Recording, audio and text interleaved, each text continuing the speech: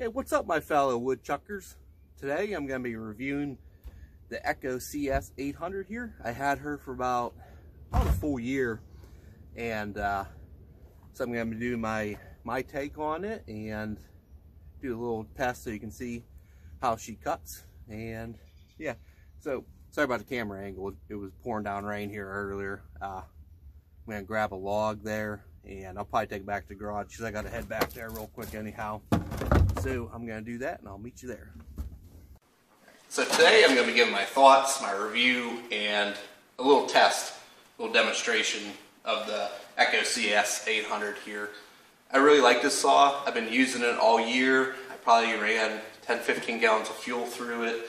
So I got a lot of hours on this thing, and you know, my overall opinion is for the money, for the price point, which we'll get into in 1 second here, it's a very good saw. We was cutting today just a little bit.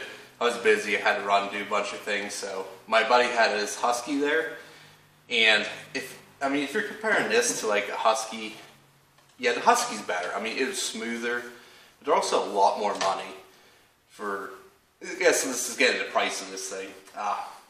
I actually bought this at HomeDepot.com only because they have coupons. Like if you spend so much, you get $100 off. So these retail for about $820 to $850, depends what bar you get. And I got $100 off that, so it was what, you know, $730 bucks. For what you get for $730, it's a very good saw. I mean, you can use it for milling. It's, you know, 80 cc's. I think it's rated at 8 horsepower, like 7.9 or something. I know the one Husky here, let me see, I had some specs pulled up on it. Yeah, I mean, like I said, the Huskies, they're better saws. I mean, they're smoother, but you pay a lot more money for them. No internet here, of course. What was that one? It was like 70 cc one. It was like 8.5 horsepower. I just looked at the specs of this. So yeah, this is a 24-inch bar here. They come in 27s, 32, and 36-inch bar length. I was going to get some more bars and chains. I got a bunch of chains. I need some more bars. I was probably going to get a 27 or 32. Because around here, we don't have real big timber. What I was cutting this year is probably about as big as it gets, really. So, I mean, 27 would be about right. It runs at 24 real fast and powerful. Yeah. I don't know how to do with a 36. But, alright, we'll just get into some of the other things, like the pros and cons, I guess, about it. We'll start with the pros. The bar. Let's see here. This is a good bar. I mean, I do a lot of cutting, and I had it.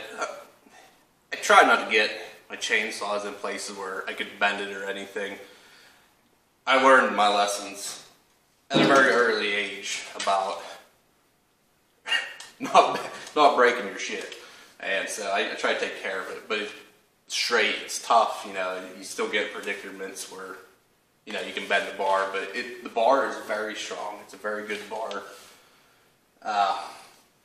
What else can we say about it? It's 80 cc, so it does have, it has power. I mean, it really does work good. When I sharpen my chains, I file the depth gauge down pretty aggressive. That way I can control the saw. I can bog it down a little bit more and such. I cut in the heat. One day it was in the 90s, like 100% humidity, too hot. I mean, the saw outlasted me. Like, I couldn't cut anymore. And then, you know, in sub-zero, and it started up, runs, and I guess one thing I learned real quick: do not run this thing out of gas, because it does not have a priming system. And if it runs out of gas, you will be pulling that cord quite a bit till she starts. I learned that. As far as smoothness, like I said, the Huskies are a lot smoother, but I have arthritis in my hands from working ever since I was like 12 years old, and I can run this saw all day and it's not that bad. So it's pretty smooth, it really is. said for the price point too, you get a lot of saw for your money. And let's see, some of the cons I don't really care about. Some people do. I mean, it's 2020. It's time to get rid of the chain adjuster on the inside there. You know, I don't really care, because your regular tool, it doesn't fit in there good. You almost need. I got a big screwdriver I always carry with me anyway, so that works good for there. What else I have to say about it? Cons. Probably, like I said, it'd be nice if it had like I was always going to put a D-ring handle on there. Never did. It has a manual luber. Sorry, jeez. It has a manual luber there, so which is good because you start cutting big heavy wood. You need a little bit of extra oil. And okay, one of probably the biggest cons I don't like about these is the intake system. It's okay, but it is not the best. I wish they could improve it. It doesn't seal the best. You probably can't. This camera kind of sucks at focusing, so I'm sorry. Maybe I'll show you on my other camera here when I do like the test. There's some sawdust in there, but I mean the filter works. You can see the oil sucking through there. So it's like it's not the best, but it's okay. I wish I could improve on that some.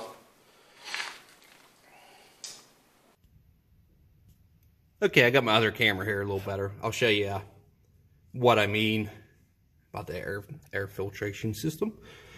As you can see, it's kind of dirty in there.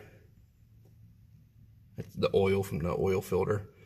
So, like I said, this has one point of retention really, and then the cap kind of holds it down around there. So you got to make sure that that cap's screwed on tight.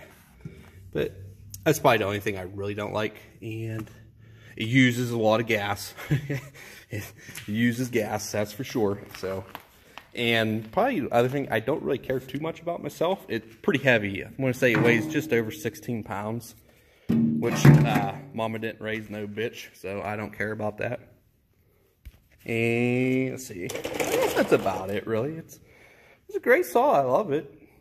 Good workhorse, you know. And I'll get a log set up here. It started pouring down rain when it was cutting, so I brought a couple up with me at the garage here. We'll show you. 18-inch cherry here. I'll show you. I warmed the saw up some. Show you how she cuts through here.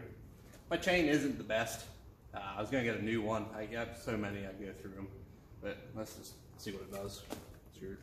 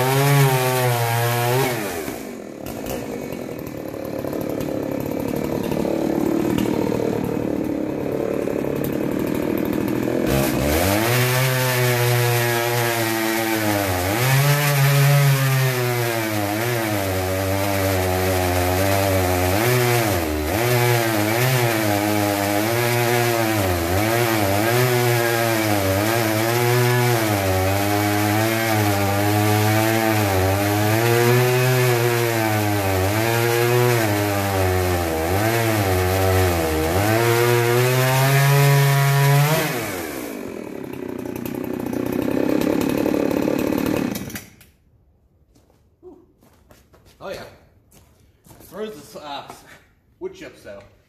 But yeah, there it is. Cuts a little bit better with a brand new chain on, but it's really wet wood too. It just cut, so.